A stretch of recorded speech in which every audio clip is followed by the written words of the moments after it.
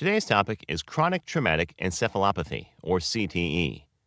Chronic traumatic encephalopathy is a degenerative brain disorder found in people who have had multiple head injuries.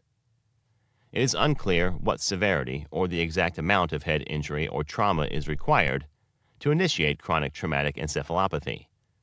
Most documented cases have occurred in athletes involved in contact sports and military veterans, likely because these are some of the roles that involve purposeful, repetitive blows to the head.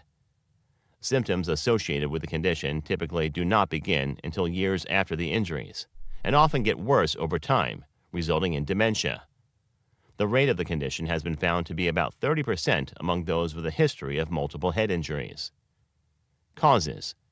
The best available evidence tells that the condition is caused by any activity that involves repeated blows to the head sustained over a period of years, or recurrent episodes of concussion. However, not all people who experience recurrent concussions go on to develop the condition. People who are at a greater risk of developing include athletes participating in contact sports such as boxing, martial arts, American football, soccer, rugby, basketball, volleyball, ice hockey, wrestling, field hockey, horse riding, skiing. Military veterans who are also prone to repetitive head trauma.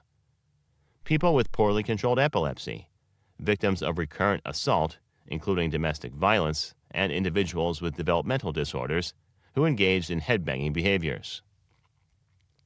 Symptoms: headaches, confusion, dizziness, disorientation, impulsive behavior, depression or apathy, memory loss, social instability, poor judgment, suicidal thoughts or behavior, irritability, emotional instability, motor impairments such as difficulty walking, weakness, loss of muscle movement, tremor, progressive dementia, speech impediments, trouble swallowing or dysphagia, trouble with the sense of smell, vision and focusing problems, deafness, aggression.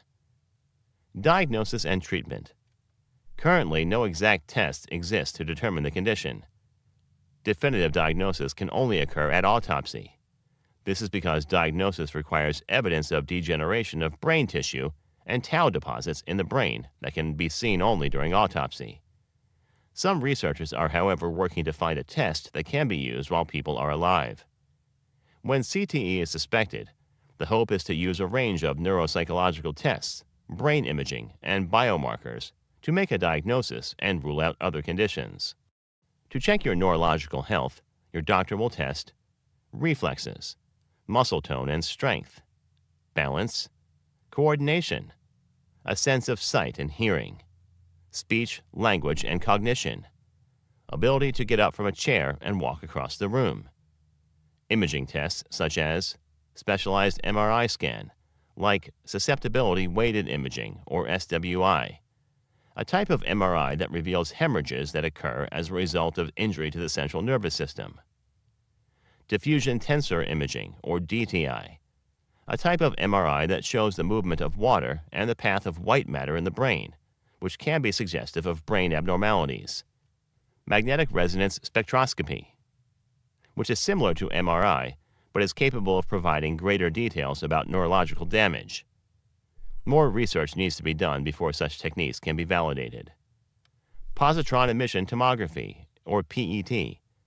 Researchers are working to develop PET markers that are able to detect tau abnormalities associated with neurodegenerative conditions. These are desired to add diagnosis in the living. Treatment. Treating a condition that can't be officially diagnosed till after death is difficult. Most treatment options include identifying the symptoms that are causing patients the most difficulty and treating them with targeted therapies. Cognitive behavioral therapy for mood changes, such as depression, anxiety, irritability. Medications for headaches. Memory training exercises for memory problems. Regular exercise. Getting enough sleep. Thank you for watching our video. Please do not forget to like and share the video. Also, please subscribe to the channel to stay updated on our latest videos.